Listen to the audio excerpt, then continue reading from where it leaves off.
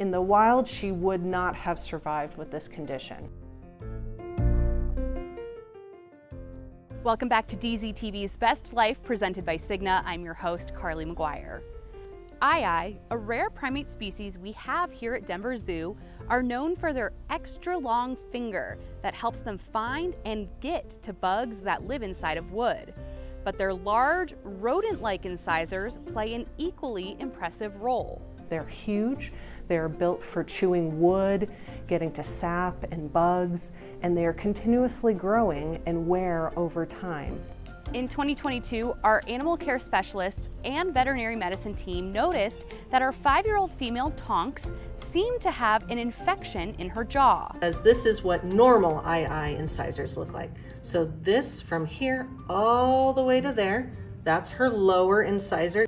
But Denver Zoo clinical veterinarian Dr. Jennifer Hausmann said CT scans done here at the hospital showed something much more serious.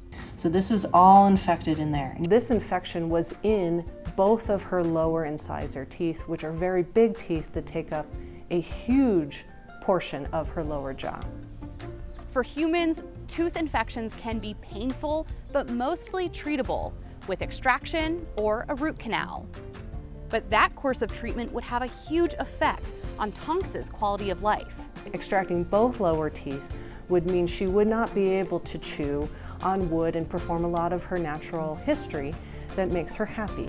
And so we want to try to save those teeth so that they can continue to grow. So we were in uncharted territory. Aye are not housed in many zoos, and the ones who have them had not seen this problem before.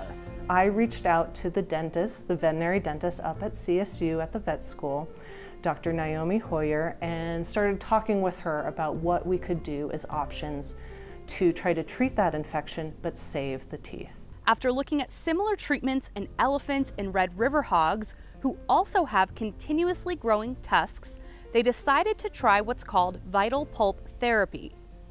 Dr. Hoyer did 2 separate procedures on each side of Tonks' jaw late last year to address the infections. The infection was right here, caused a fracture in the tooth, and we actually removed that section of tooth because it was dead and not helpful and had infection in it. So we took that out, cleaned this end up, and then sealed it. That's CT scans taken a few months later showed the treatment was working. You can see in that time, this root section grew to 2.3 centimeters. So this section expanded to this section and basically pushed this part of the tooth out.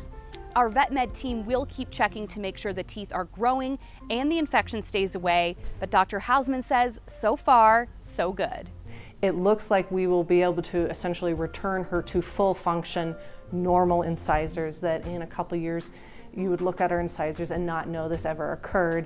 Pioneering medical solutions with the help of experts. Just another way we give our animals their best life here at Denver Zoo. For DZTV, I'm Carlie McGuire. See you next time.